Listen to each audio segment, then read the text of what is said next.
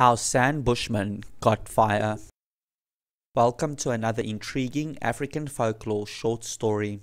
Pack your hat, sunscreen, and bring some water along as we travel to the desert in Namibia, where it is extremely hot and very dry. This is where the San Bushmen live, and our quest is to find out how they originally got fire. The San people believe a mantis is the early form of a super Saiyan being, but they do not regard him as a god like they do the sun and the moon. These primitive desert-dwelling folk lived in caves for shelter. There were no cameras in those days, so they recorded their favorite memories by painting pictures on large rocks. Here you can see some sort of celebration going on, where the people are enjoying themselves and dancing in a circle. Like this tribe, Mantis was a very sociable man back then. Let me introduce you to his much-loved family, and then we will visit a special character to share the secrets of how the Bushmen discovered fire. This is his wife, and she's a Dassie. Some people call her a rock hyrax. She has special transformer feet and can pull the center parts inwards to turn them into suckers, which help her with her favorite hobby of rock climbing. On top of the highest cliff is where she can be found appreciating an early morning sunrise. This is his son, who is also a mantis. He is a masterful hunter and practices his swift martial art moves every day, concentrating on keeping dead still like a statue for long periods of time with his hands held in a praying position. Then all of a sudden, whap! Flick knife arms flash out and in again faster than the blink of an eye. Then we have Porcupine, who was originally named Thornpig. Here you can see the dark, dingy cave near the ocean, where she used to live with her awful, bad-tempered monstrosity of a father, who was highly feared and known throughout the land as the All-Devourer. As a young girl, she was too afraid to live with him anymore, so Mantis adopted her, and she grew up to be a bright young lady indeed. Porcupine is married to a being that forms parts of the rainbow. He has a colourful personality, turning any gloomy day bright in no time at all. His name is Kwamanga. They have two sons with totally different personalities. The eldest boy takes after his father and is also named Kwamanga. The younger brother is a bossy little mongoose and is known as Luchimon. He is full of energy, and his favourite game is to try and sneak up on his grandfather without being seen. Here is the last member of the mantis family. This is the elegant sister, a beautiful blue crane. It is said, if she is seen during the golden hour, her plumage glows like a magical mirage of oyster shells against the sandy backdrop shore. Now let's go and find the Ancient One and listen to what he can tell us. Hello my friends, this story goes back 1 million years to a time before Sand people had fire to keep warm and to cook with. Knives and forks had not been invented, nor were there any plates. The whole tribe quickly gathered around a carcass as it arrived, and all of them feasted together. Just like the lions, they ate on all fours, pushing and shoving and biting away furiously at the flesh, while growling and snarling at each other. Sometimes they would go for days without food, because they only had a bow and arrow to hunt with, and didn't know how to farm or keep livestock yet. Mantis noticed the ostrich would always forage some distance away, and he preferred to dine alone. Each time Mantis observed the ostrich eating, a delicious smell would fill the dusty Namib air. Mantis was puzzled and decided to sneak up close to the ostrich and find out what was going on.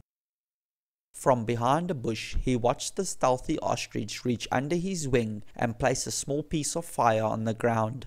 Each time he picked up some food, he would pass it through the crackling flames. As the food sizzled and popped, Mantis could feel his mouth beginning to water.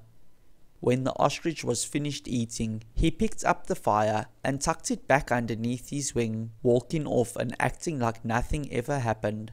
Mantis knew ostrich would not share his fire, so he came up with a genius plan. One day, he went to find the ostrich and said, Come quickly, I have found a big tree full of juicy red plums. Follow me and I will show you where it is. Red plums were the ostrich's favorite treat, so he immediately stopped what he was doing and happily let Mantis lead the way. The tree was tall and full with plenty of healthy plums. Ostrich was delighted and began to eat the low-hanging fruit, which was easy to reach and tasted sweeter than honey.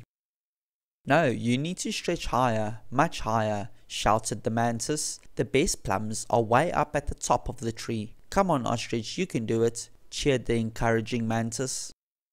The ostrich was on tippy toes and reached up as far as his long neck would allow him. He almost lost his balance and had to quickly open his wings to stop himself from toppling over. This was the opportunity Mantis had been waiting for, and before the ostrich knew what happened, Mantis jumped up and snatched some fire from beneath his open wing and quickly made off with it. This is how he brought fire to the sand people living in the Namib desert at that time. Since then, the ostrich has never flown again and keeps both wings pressed close to his body as he tries to preserve the small piece of fire he has left. As far as Bushmen are concerned, ostriches have always come across as being a bit of a strange bird. The hen uses a hollow in the stand as her nest and lays big creamy coloured eggs, each one the size of a cantaloupe, sweet melon, rock melon or spun speck. Once she has finished arranging the clutch to her liking, she settles down to brood them, but there are always some eggs left on the outside of the nest. Have you ever wondered why? Some say she and her husband are so obsessed by the theft of the fire, they sometimes become completely absent-minded and forget they even have a nest. So now the female puts a few eggs on the outside, as a reminder to herself and her husband to look after their eggs. And that, my friends, is the end of this African folklore story. To find out the real reason why ostriches have eggs scattered around the outside of their nest, keep on watching. So time passed by and people learned to read and write.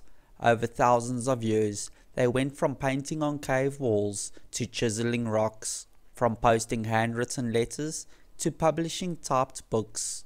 Now we send emails and have an instant wealth of knowledge right at our fingertips.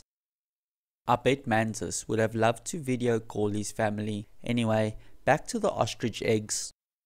Research has shown the male ostrich digs a hole in the ground big enough to comfortably hold up to 60 ostrich eggs.